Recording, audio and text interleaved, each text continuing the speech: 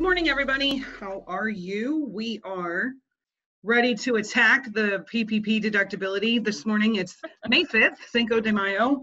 I've seen a lot of funny attributes with respect to Cinco de Mayo happening on Taco Tuesday, but stopped by a virus named after a Mexican beer. So hopefully the year improves and when we're getting through this quicker than we hope. I read something promising just yesterday and shared it with Marina and our team that said they do expect Florida to recover a little bit more quickly in the next 3 to 6 months as opposed to the rest of the country, just due to the fact that we haven't been as hit by the housing decline as other places. So we hope that that trend continues and that we continue to enjoy a quicker recovery, because I know that everybody is excited this week with the reopening of some of the businesses, and hopefully that will get us going in the right direction. As always, I'm joined today by Marina Parkin, the dutiful resident CPA tax extraordinaire, and my partner in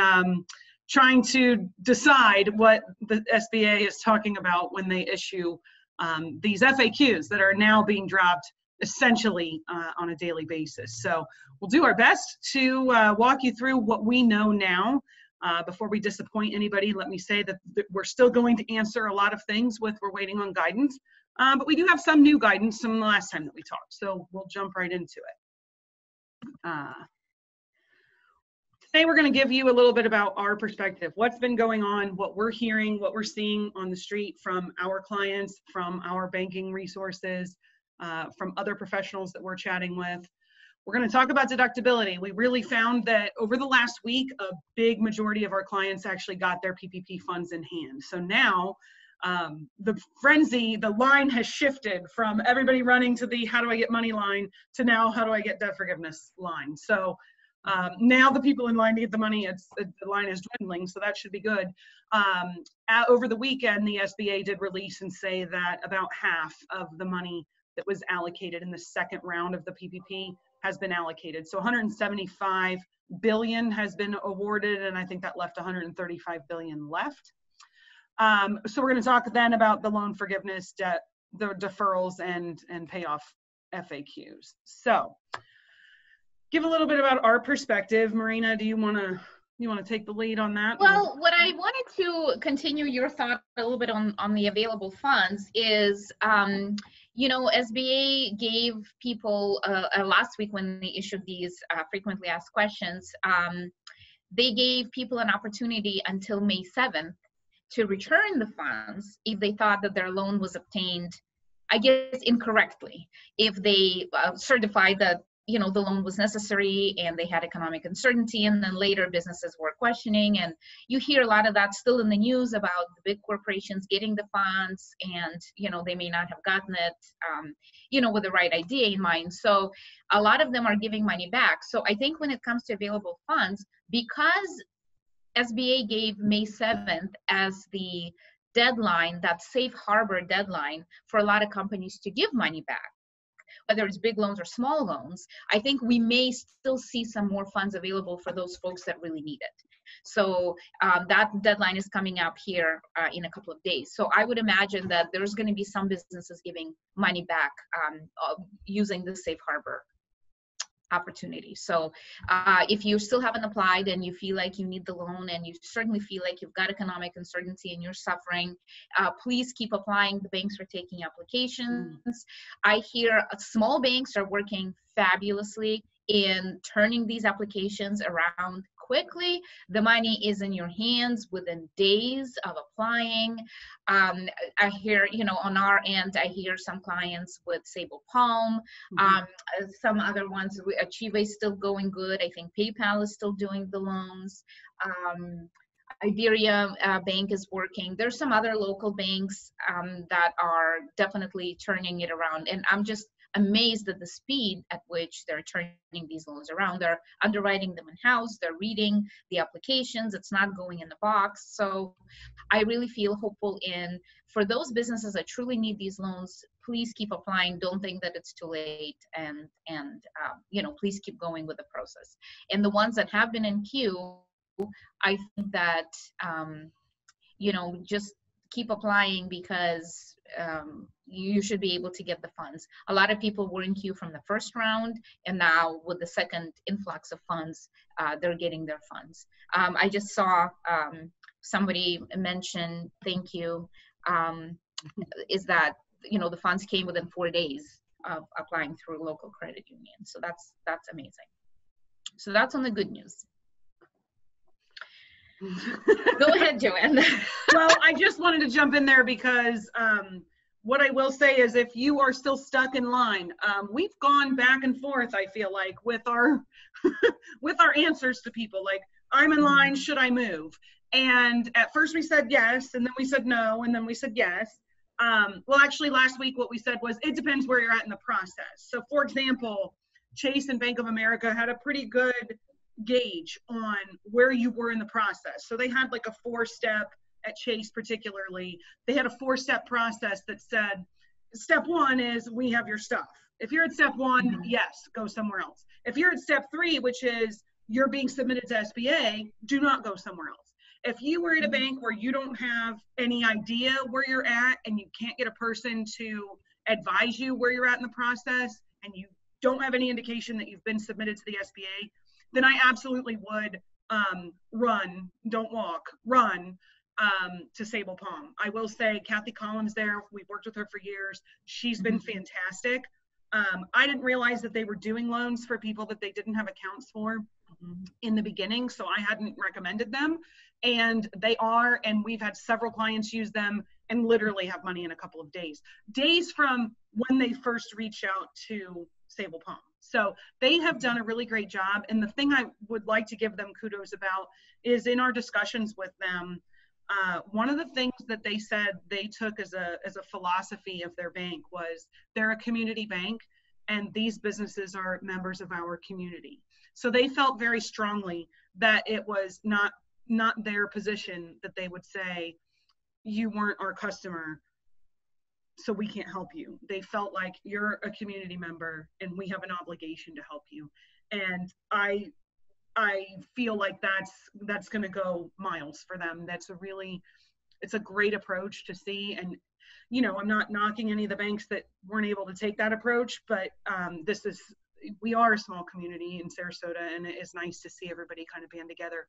We've talked a lot about that, you know, just with what people have done with supporting local businesses and restaurants and trying to do your part, helping healthcare heroes and just everything. It's nice to see the banks jump into that as well, because that's not always been the case. So yeah, and I think that's not even how this whole process started. At the beginning, most banks did have the rule that you had to be a client of theirs. And so I think a lot of banks have adjusted to say, we will still help you even if you were not a client to begin with. So I think all of that shifted, as well as time went on and some of these big banks were now turning things around really quick. A lot of good questions too on you know, if I have applied with multiple banks. And this is probably a good time to touch on it. And I got, I guess, emails to say, okay, you have been approved, but I don't see a PPP loan number. Does that mean I am approved or am I not approved? I guess to me, I am not sure. I've had clients in all different situations. Until you get the money, I would probably say you are, you know, you don't know for sure. So if you've got approvals from a couple of different banks, then I would still say if you don't have a concrete SBA loan number, I would wait for the funds to drop before you really understand that you got it. And I guess to touch on that further, reading from one of the banks that sent an email with, you know, just some of their informational stuff yesterday, they mentioned that if you got money from more than one bank, just give one of the loans back. So just if you got both deposits, which it's really okay that you that really should be stopped. But if there was a random, if you randomly fell through the cracks where you got approved at one bank and then you got approved at the other, and you did get both sets of funds, please give one back, but you're not going to get penalized or anything like that because you got both. So I think that if you're in doubt on whether you did get the loan approved because you don't have the number, wait a little bit more. You may still get the number, but if you end up in a situation with both of those deposits, you can give that one of them back at one point, and then you're going to be okay with just the one loan, which is the only thing you're really entitled to. So is that your opinion as well, Joanne? It is, but let me piggyback on that as well and say, don't be too hung up though if you didn't get an E-Tran number. That's the transaction number that the SBA has given the lenders. Not every bank shared that with folks. I did see Fifth Third and a handful of other banks that did send that number along as part of their "where are you on the map" process. However, not every bank did that. For example, Chase did not do that. They didn't give you any kind of E-Tran number. They just they sent an approval email. If you've received any indication that your loan is approved, not awaiting approval, but has been approved, from my experience and the people that I've talked to, most people have had that money within 2 or 3 days. The statute says 10 days. They have to give you the money within 10 days. But most of the people that I've talked to have received that deposit within 2 to 3 business days. Now, we'll get to the guidance in terms of the debt forgiveness when we get on a little bit more. So just be patient with us on that. That's where we're headed next. Is there anything else question-wise, Marina, besides debt forgiveness and besides headcount payroll questions that you feel like we need to touch on before we move forward? No, let's move on. And I think as we get talking more, there may be a couple of things to discuss. Let me also say that if you do have a question, please dump it in the Q&A box there at the bottom of your screen, and we will address absolutely as many of those as we can. Let's pop over and start with the loan forgiveness. One thing that has been really lacking in terms of the SBA guidance is actual information about how we go about getting the loan forgiveness. It's been made very clear. There will be a separate application. This is not an automatic, the loan disappears kind of part of the process.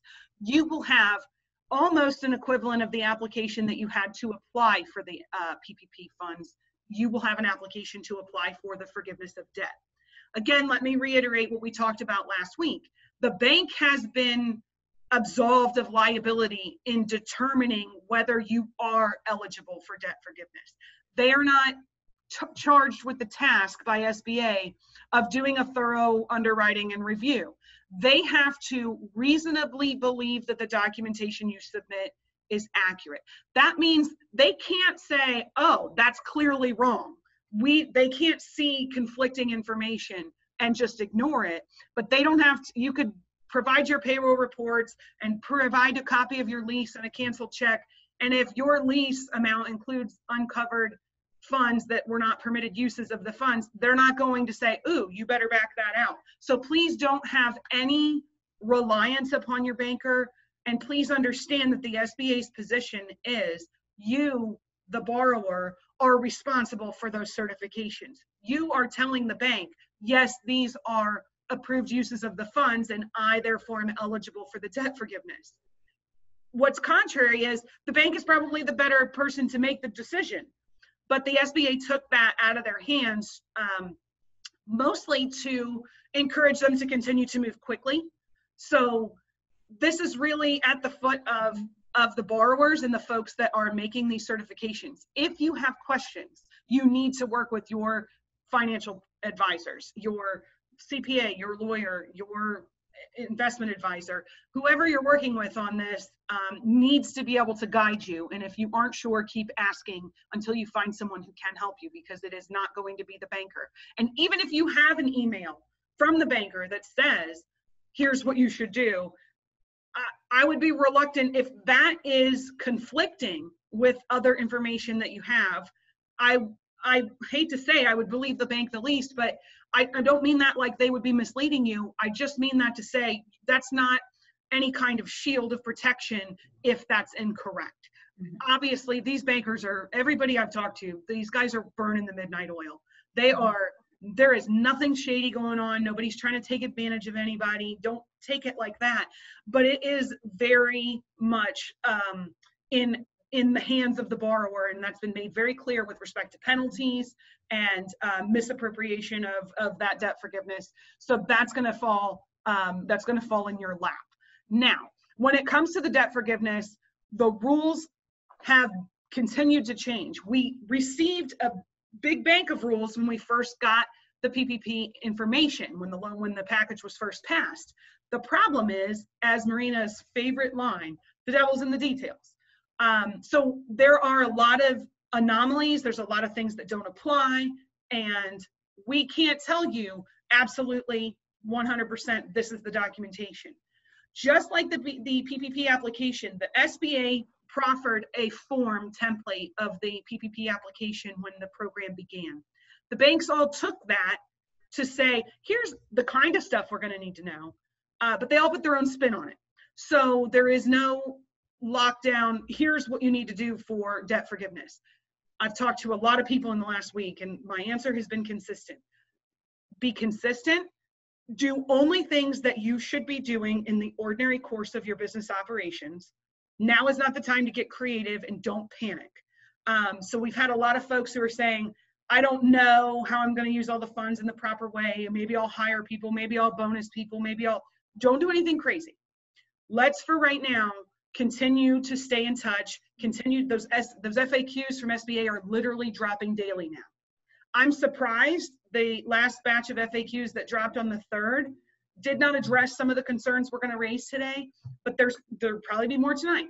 So be patient and be consistent. That's probably my 2 biggest pieces of advice. Absolutely. And in line with that, I was reading something yesterday that says if you, let's say, don't change your payroll frequency if you're normally running payroll at a certain frequency. So if you've got weekly or biweekly payroll, don't shift it. Don't make it now, going from biweekly to weekly or going from monthly to biweekly. Keep your regular payroll cycle going if you've got a normal payroll cycle. Don't shift it to go from Monday to Friday and so on, because timing wise, it is going to work out.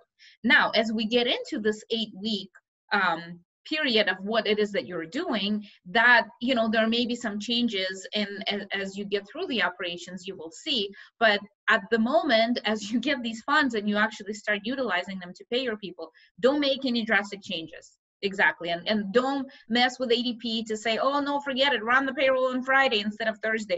Mm-hmm. It's going to be more of a mess to try and clean it up later than it is for you to just to keep doing what you're normally doing.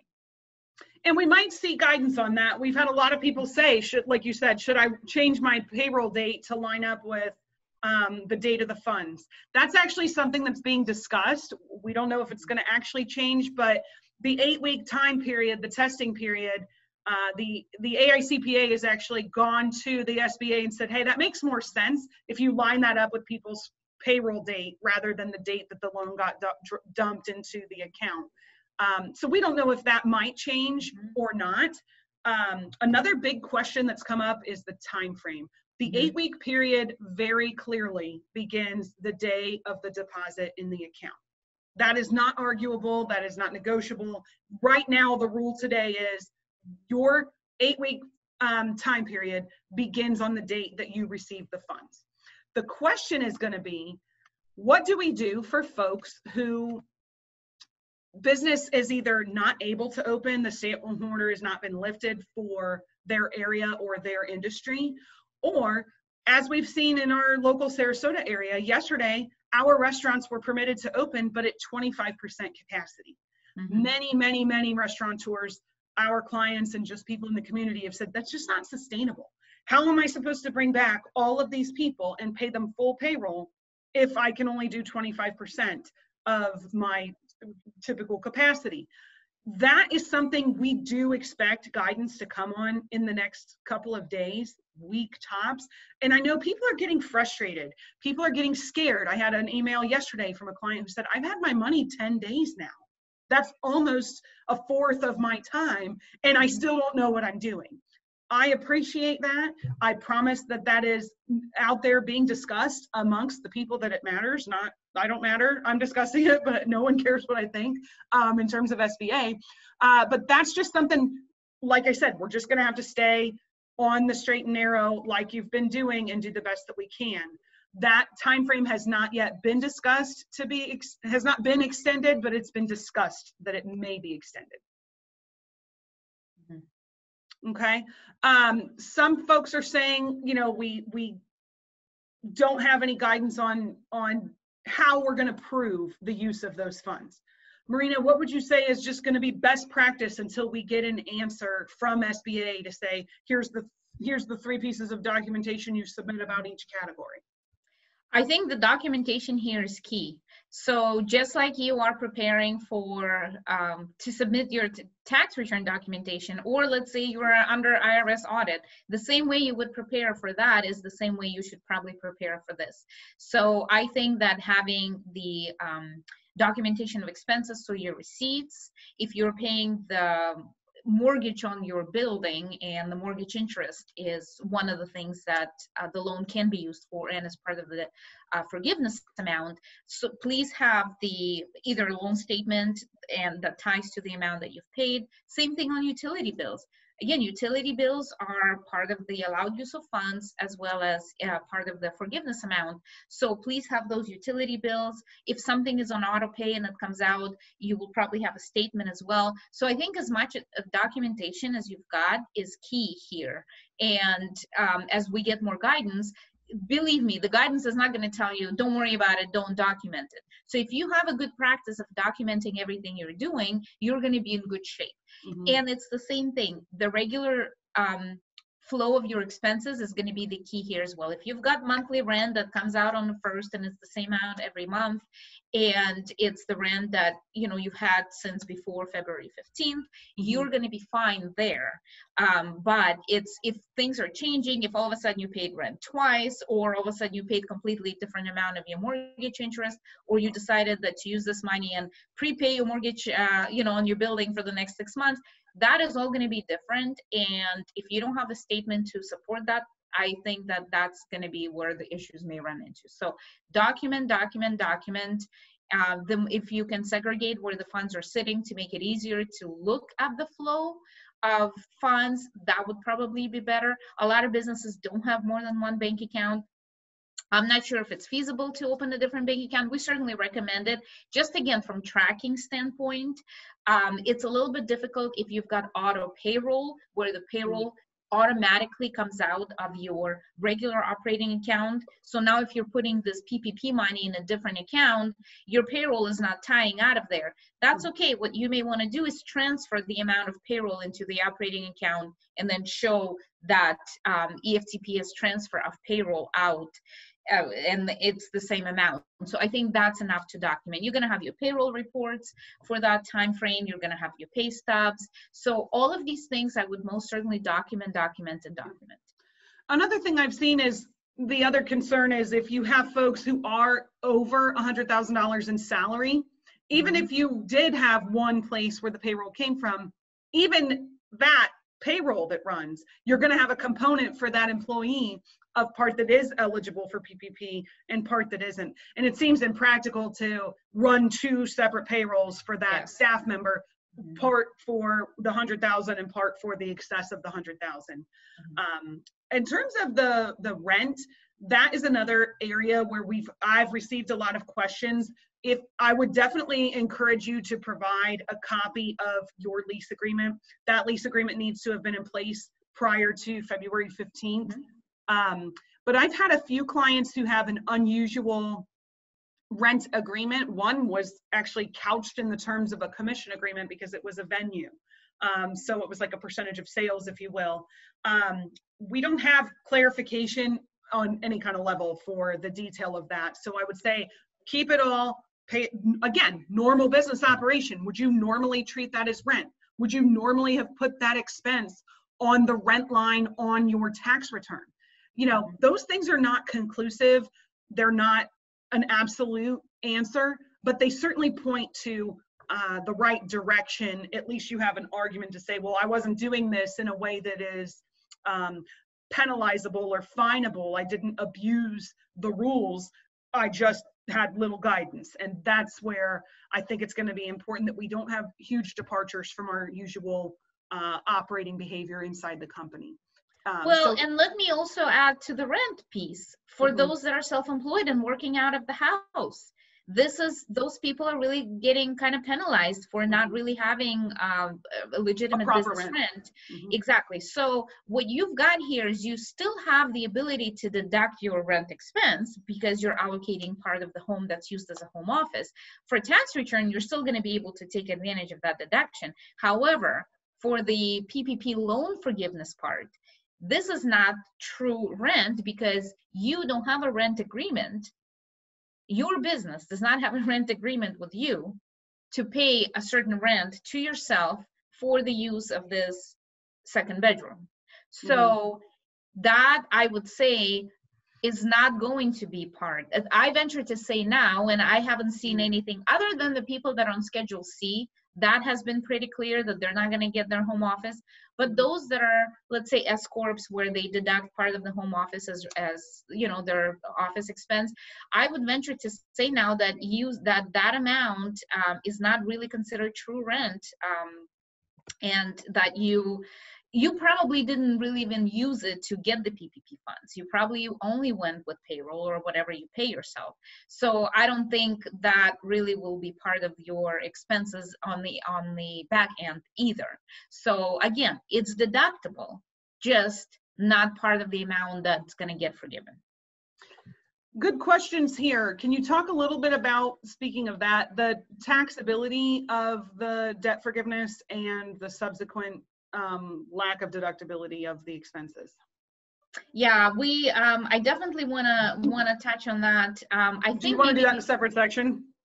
Yeah, let's talk about deductibility in just a little bit. Okay. Since we were on the forgiveness more, what I wanted to also touch on is the new frequently asked question about the employee that you had to furlough or lay off, that if you're bringing them back, you have offered to bring them back, but they don't want to come back or cannot come back. What happens then?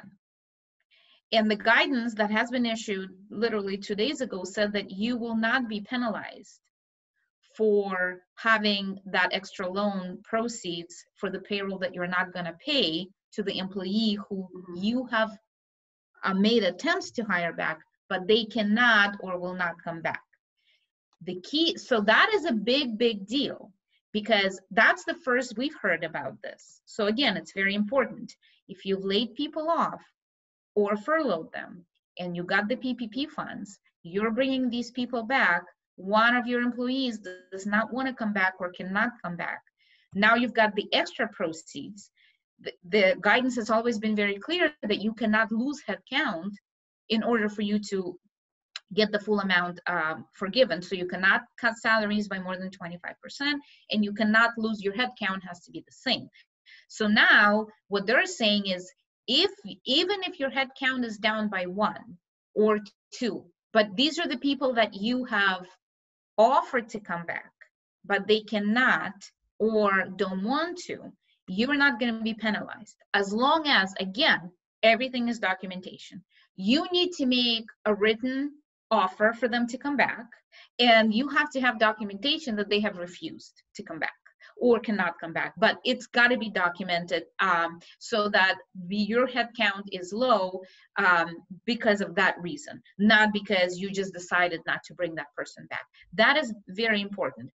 And I think that came from a lot of businesses saying, you know, if somebody cannot come back, because let's say they're still home with the kids and the kids have to be homeschooled, and the person just cannot come back and they cannot do this job from home, am I now, just because of this loan, going to be, you know, all of a sudden forced to hire someone just to have a chair, you know, to warm body in a chair just to get the loan forgiveness, even though, you know, now may not be the time to hire this right person or whatnot. So I think that came out to say, you know, this was a key person basically in your organization, and you've tried to bring them back, but they cannot. Just as long as you don't have it, as long as you have it documented, you're not going to get penalized. So I think that is a very important question on the forgiveness that will come up. I know that's going to come up with several of our clients that are those small businesses where every staff person is key, and you're not just going to run out to replace them just to get this loan forgiveness. There's going to be businesses that will end up in that situation for sure. I also heard from some of my clients that if their employees got unemployment, a lot of them are saying, well, I'm going to be on unemployment, and they may not want to come back. There's still a kind of a gray area, I think, here is that you're going to have to notify unemployment, or there's going to be some sort of follow through to say you've made this offer and the person didn't come back. So I don't know yet how that relationship is going to work, but this is really going to be for those situations where the person probably does not come back for specific reasons of their particular situation. It's not going to be like, well, I just don't feel like it. Yeah, there was, Chris Bensonek was saying that there was different rules with different states with respect to the reporting about that, but that here in Florida, there will be a certification sent to the employer that says, did you offer these people an opportunity to come back, even if it's not full-time, full pay to their full regular job. So you might say, you know what, you can't, we don't have tables to serve, but you can come paint the walls and we'll pay X, and it's 10 hours a week instead of 40. They can't turn that down, or that will make them ineligible for unemployment. And a lot of people are like, I'm just not going to take that because I'll make more. It's the employer is making that certification under penalty of perjury, so that cannot be taken lightly. There can't be a side deal like, well, just don't tell them that I said you could come back. You need to be very careful, even if you are trying to just help who's been a very good employee over time and say, well, I know she's got a special circumstance and I want to take it. You've got to be very careful about that, because those penalties are substantial fast. We have to be not playing fast and loose with those. And we really don't know how long it's going to be, how long it's going to take for people to look at it. Now we can say, oh, it's a big rush, there's millions of people affected, who's going to look at my business, or who's going to look at my employee? You have no idea how long it would take, what the procedures are going to be for testing it. They may audit pick or randomly pick some people to test for all of these rules and compliance with them. So I would say everything's got to be above board and everything's got to be documented. You've got to do the right thing here. Yeah. And, one thing I want to say too is that you need to be cognizant about usual and customary behavior, not doing something that you've never done before in terms of how you're paying people. It's admirable that people are trying to take care of their team and do things in a way that is going to help them. But we also need to be mindful that, like Marina said, this is going to be years to come, that this is going to be discussed. And a lot of it's not even, the discussions that are going to come are not even people doing it necessarily wrong, but the lack of clarity and the ambiguity in the rules and the application of the rules. So even if you're doing it right, you believe, you still may end up in a discussion about it. So it's just something that we, like I said, can't take lightly. One question that's popped up here is it appropriate for a lending institution to request online banking ID and password? I haven't seen any bank ask for that. I've seen them request the routing and account number on the EIDL applications, because that was an automatic deposit and that application was made to SBA. Even the banks that people made PPP applications to, I didn't see them ask which bank account you want. The general consensus was they put it in the oldest existing bank account of that business. And they know your bank account details because you bank there. So I'm not certain. The question specifically was about the financing company called Cabbage. They're a loan company. They are not typically a depository institution. So maybe that's legitimate, but I don't have any experience to say good, bad, or otherwise. But, this is going to be ripe for instances of fraud and people preying on unsuspecting people looking for help. So I would definitely do some more digging around and just Google it and see, is this a scam? Because a lot of times that will answer the question as well. Back to the rent just a little bit, or I'm sorry, to the payroll a little bit, because this is another place where we've not really had a lot of clarity. You talked a little bit, Marina, about what if my people don't come back? One thing that we don't seem to have answers on yet is how the money will be affected, not just the head count, on what if I bring my people back, but I only have 25 hours a week of work for them, not 40. That's really going to go to their 75% payroll calculation. Exactly. Can you talk about how that's it's the money and the head count, not just one or the other? Yeah, absolutely. So the payroll test on the forgiveness seems to be two-pronged test. Number one is that your head count is the same. And what they're looking at here is the full-time equivalent. So if you are part-time or seasonal, you're going to have to calculate the full-time equivalent people to determine if your full-time equivalent number was the same for when you applied to the levels of when you got the loan.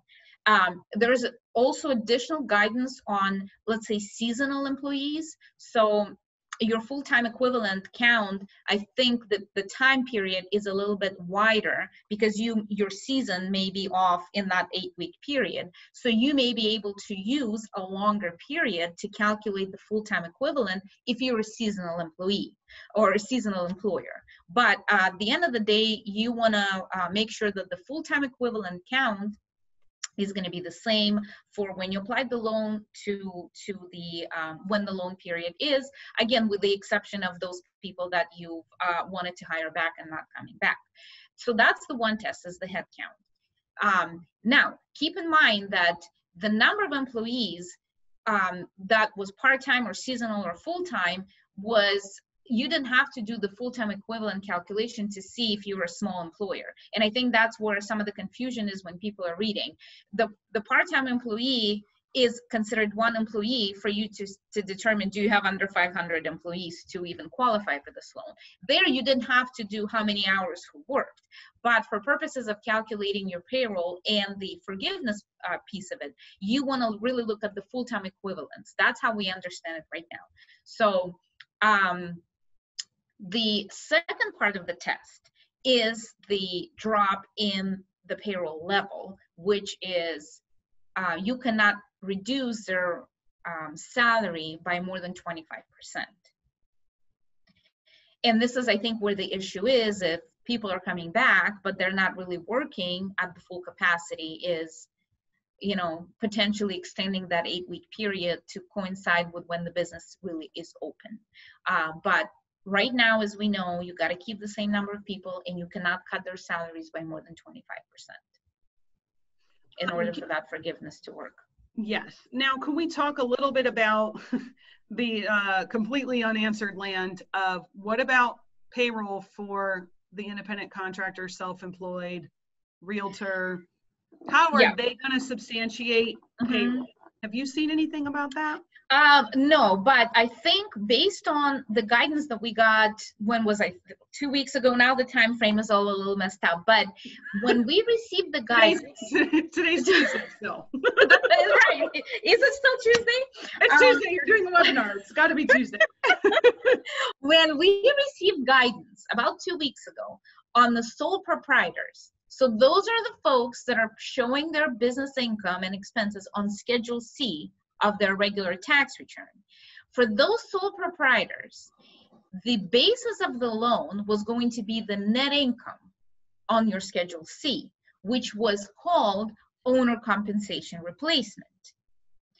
That is the number that also is going to be used for forgiveness. So you don't necessarily need to move money from one account to the other. If you're a Schedule C guy, the basis of your application as the owner compensation replacement is still going to be the same number in the loan forgiveness. A lot of these businesses don't have a separate bank account. So you don't necessarily need to show that you moved money from business to personal, or you took money from personal and spent it on anything. The key here is that your owner compensation replacement that you applied with is going to be the same number that you use for the loan forgiveness. Now, if you're sole proprietor and you paid other employees, you're back to still needing to show payroll reports and all the other stuff. But you yourself, for your part of I guess, compensation, it's going to be still that net income that was used based on 2019 number that's going to be part of the forgiveness. So I don't believe you really need to take any of that money out. We will get more guidance on that, but that's how we understood reading it from when they issued that about 2 weeks ago. That's different though if you are an S Corp owner and shareholder. If you are on payroll and part of the payroll that you used for the formula to get the loan, if you are on payroll, continue to pay yourself payroll just like you did before. So you still need to, if you want that loan forgiven, you need to keep the payroll levels the same. You are one of the guys on payroll. Please keep paying yourself. If you cut your payroll, now you're failing the test of cutting the salary by more than 25% or not spending 75% of the loan on payroll. So if you, again, you will still have the payroll documentation to show payroll went out of the account, even though you personally are on payroll. So here you've got the business owners, self-employed that are S Corps that are on payroll, and then you've got the individual Schedule C sole proprietors that don't necessarily need to take funds out. Okay. That's how we understand it at the moment. Again, I keep saying that, but that's true. We may come up with a, more information or more guidance as once the applications are written too, and the SBA starts to drop more FAQs on this. It's tough to say these are the expenses. This is what should be payroll for the kind of self-employed person who's not running a payroll. But we expect more clarification about those expenses. I can prove the payroll for our firm because we've got the payroll reports. But if you're self-employed, you're certainly using those funds in the same way, but we just don't know how we're going to substantiate that. Another big question I'm getting frequently, and today in the chat box and also through my email over the last 2 weeks, is folks who are concerned about they applied and used the wrong number for their loan amount because back when this first opened up, there was a lot of lack of clarity on what was to be included as payroll to take the 2.5 times. And so if somebody made a mistake, I didn't see really much opportunity to have those mistakes corrected. And now people are coming to me and saying, now what do I do? And that is, again, it depends. So I had some folks who included employer portion of FICA taxes, for example, in their gross payroll amount. They didn't back some of that stuff out. The good news is those are small dollar amounts. They're clearly not something that you were doing to defraud the system. That's not something that gives me any concern from a penalty standpoint. But we're going to need to see how this unfolds with the come clean by May 7th and return the money that you weren't entitled to. Can people fix that with increasing the payroll? Have you seen any guidance about that, Marina, to say, okay, well, what if I just, give my manager a small raise to compensate for those funds? We haven't seen any guidance, but from everything I'm reading in the articles, and people are, there's a lot of stuff published by practitioners and common practices. I see that very common. If you got more by accident because the number you used in the application was wrong and it was never caught by the SBA or the bank in the recalculation or the backup documentation or something like that, if you got the bigger number, then yes, take advantage of that and pay your people a little bit more. And that may be your way to compensate them for sticking around and going above and beyond during this time. So definitely that's a good use of funds if that's the case. So that's one way to fix it, is to actually do increased payroll for existing people. And maybe that's your opportunity to hire somebody now. And because there's no, certainly there's penalty for not keeping your headcount, but it's great if you actually hire an extra person and use that extra money that you have on payroll. So those are all the ways to kind of fix it, if you will, to still become part of the loan forgiveness calculation.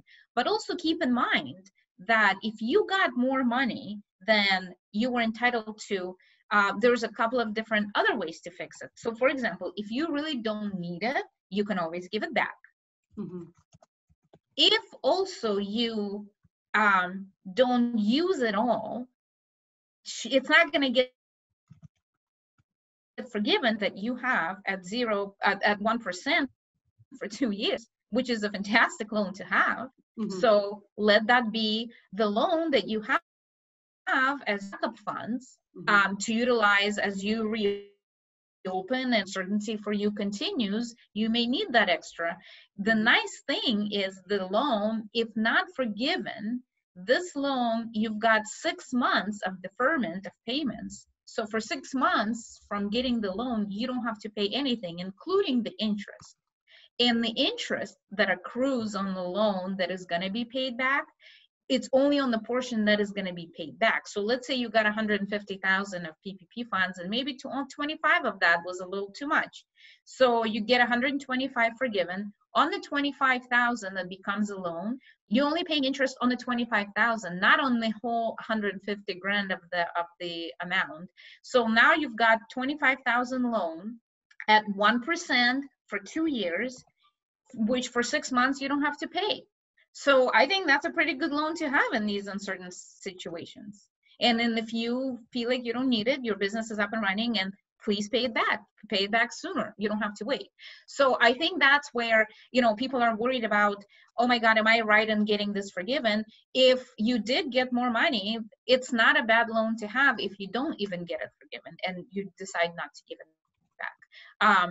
I do want to jump a little bit into the uncertainty piece that we touched on last week, that before we get into the whole deductibility of expenses, if that's okay, Joanne. Before you run there, I'm getting a lot of questions about the health insurance piece, and I think we need to just circle back on that. Can we talk about health insurance being included in the 75% if you're a realtor, if you're a small business owner, and what if you are a small business owner, but you have group plan, but none of your people participate? Can you talk about the difference? So what if I'm a realtor and or self-employed, sole proprietor, no employee? Sole proprietor, self-employed, you're on Schedule C for the tax return purposes. Your health insurance are not part of the compensation. That's very, very clear. Again, deductible on the tax return, not part of the PPP loan that is going to be forgiven. So that's pretty clear. If you're an S Corp and you've got a group plan and you're paying health insurance under that plan, the payments on the health insurance are part of the compensation amount that's going to get forgiven. So I think that's pretty clear as well. And you, the owner, if you as the owner are on that plan as well, then yes, your health insurance that are part of the group plan are part of the forgiven amount. Even if you're the only member of the group, as long as it's a group plan, right? As long as it's a group plan, absolutely correct. Okay. All right, perfect. I think I'll let you off the hook then on that. We had several questions on that. I tried to type answers to everybody, but that way we are. Well, and that the same thing goes for the pension plan contributions. If you're putting into the retirement plan, which also may be another good use of funds. Maybe you normally, let's say you don't typically fund your pension plan until later in the year or the beginning of the following year, but you've got some extra funds now. Yes, go ahead and fund the pension plan now. And I think that's allowed use of funds. Perfect. Before we move on, I want to hit one more thing because this is still being discussed. We talked a little bit about what if your business isn't open to the public or not and your restrictions are so much that you can't bring all your employees back. We need to just reiterate that if you can bring people back, either hire new people and train them while you're closed. You can do maintenance to your property, cleaning, put in, install new hand sanitizing stations, whatever you need to do to prepare to open. You can be paying folks for now. But if they aren't able to come back until the fall, for example, there's been an outcry by the accounting organizations to the SBA to say, hey, like Marina said, if they need an 8-week ramp up to get the business going, but you're in hospitality, you do wedding receptions and there's no wedding receptions until the fall, it doesn't do anybody any good to have 8 weeks of payroll in June when if I'm a florist, I can't do any flower arrangements for a wedding until the fall, say. There's been no adjustment for that. There's been no extension. There's been no exception, not even to say I can prove my industry is still on lockdown. This is a nationwide rule that SBA has dropped, but the states are implementing the opening of different businesses in different industries with different restrictions at different times. So that is a problem. I can't imagine it won't get addressed I am a little bit surprised it hasn't been addressed yet, but you know, up until the end of last week, all of the questions the SBA was dropping, the FAQs and stuff, were really focused at how do we do the applications? How do we get the money in people's hands? Mm-hmm. Now that's loosened up, and all of that attention, all of the effort on behalf of the SBA is going to be geared towards this debt forgiveness and how do we evaluate it. So I'm a little surprised we don't have that yet. I'd be surprised if we get to Friday and don't have it. You know, so stay tuned for those, but they may end up saying it is what it is and end of conversation, but we need an answer one way or the other. So I see a fantastic question here that I want to talk out loud about, which is the 100,000 salary. So here's the question. Maximum amount of salary is 100,000. If that's the case, is 25,000 too much to be forgiven, just used for salary in a scenario where the salary is 10,000 a month? Okay, fantastic question. Keep in mind, if your salary is 100,000 max, your monthly is 100,000 divided by 12. That's your monthly average, which is 83333. That times 8 weeks only gives you available salary for those that are over 100,000 to be about 15 grand or so. So I think if you are 100,000, because they're using the average monthly salary here as the calculation, you shouldn't, you won't be able to get your average monthly salary in over that 83333 calculation for the forgiveness portion. So I think that, and again, if you're increasing your salary now because you're going to cut it later, we still don't know what's going to happen there, if the forgiveness period is going to get extended or used in a different time frame. But the way that I understand the 100,000 salary question is your average monthly is 833. If you times that by, you know, for 8 weeks, the 100 salary person is going to get forgiveness of only about 15, almost 16 grand or so. Okay. All right. Let me touch quickly on the deductibility of expenses here. That's been a fairly big issue. If we're ready to move into that, Joanne, is that good? Yeah, that's fine. Now, we've been talking about so far the SBA guidance from SBA, maybe some interpretation from the banks, stuff like that. Well, this particular thing came from IRS. This is a notice that's been issued a couple of days ago, and it comes from IRS to tell us that if you have this loan that is going to be forgiven, the forgiveness is not going to be part of taxable income. Fantastic. On the flip side, the expenses that are going to be used with those loan proceeds are not going to be deductible in return. So what IRS gives with one hand, IRS always takes back with the other. That's been sort of expected and kind of talked about, because normally in the spirit of the tax code, that's exactly what happens. You should not double dip. So if you don't have a true cash outlay for the expense, you shouldn't have the ability to deduct the expense. So in a normal course of business, when you borrow money and you spend that money to pay for expenses, because you have to give that money back, so you actually have an economic outlay. On the flip side, you get the benefit of the expenses that you spend. The timing may be off, you may pay the loan back later, get a deduction. That's just the timing thing, but the actual ability to deduct those expenses is always around. So what they're saying here is, you will not have an economic outlay by being forced to repay this loan, and we're not going to make you pick that up as taxable income. But on the flip side, then you cannot deduct expenses that you're going to use the loan proceeds for. That is a huge deal, because this particular rule is now being criticized to say, although that has been a normal practice in the IRS world for these rules, we're not in normal times. And the intent of these loans was not to get your ability to deduct reduced. The intent of these loans was to give you an extra benefit of getting that cash inflow in the business that is necessary so you can continue to operate, not to cheat you out of these deductions on the back end.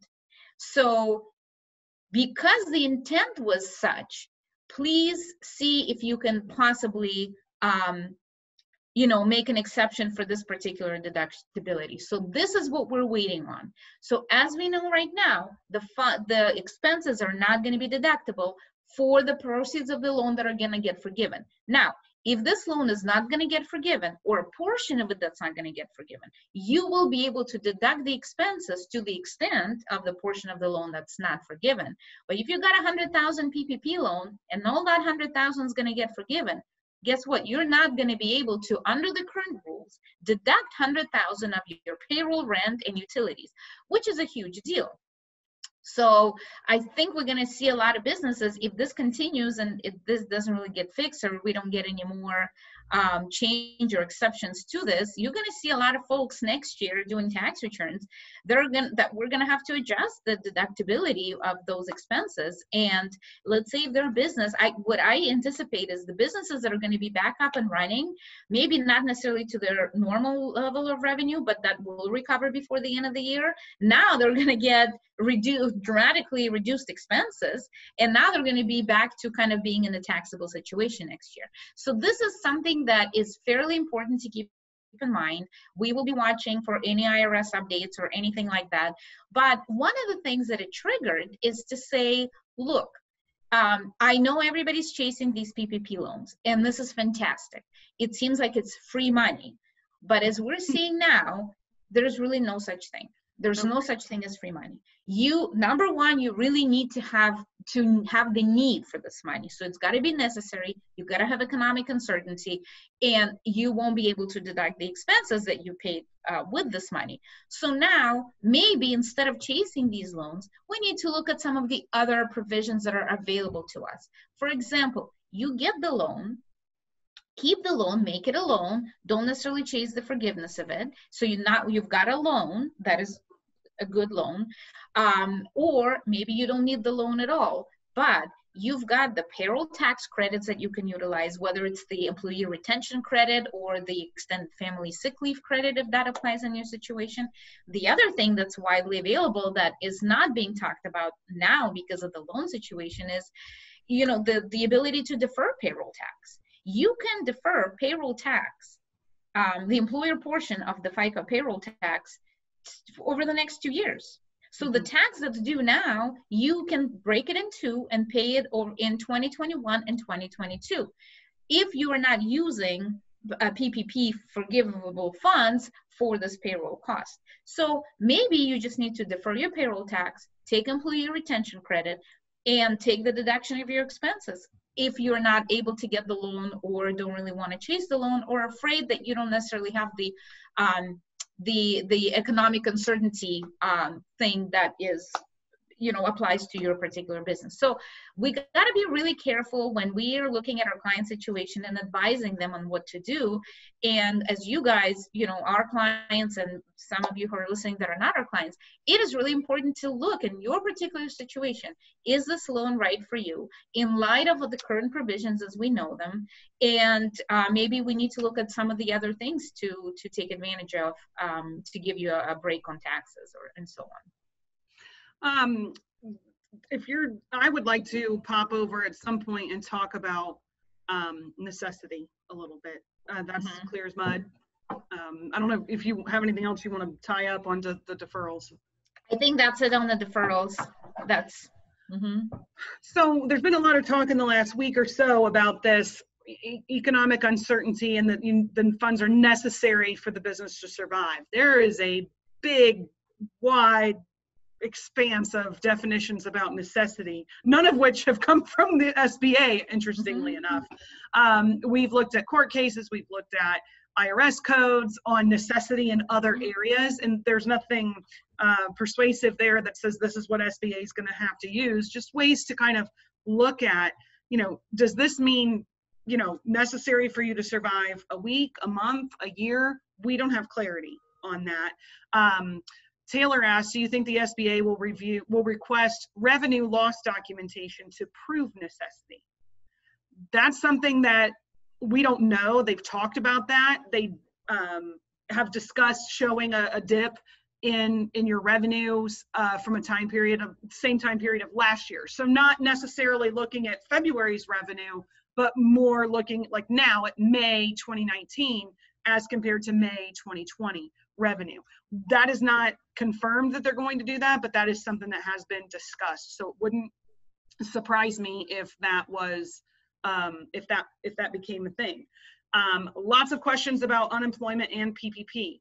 No, you cannot do unemployment and PPP at the same time. If you are already on unemployment and then you get your PPP funds, you have to turn off your unemployment during the 8-week testing period for PPP. And then if you still are eligible for unemployment, you would turn it back on at the expiration of the 8 weeks.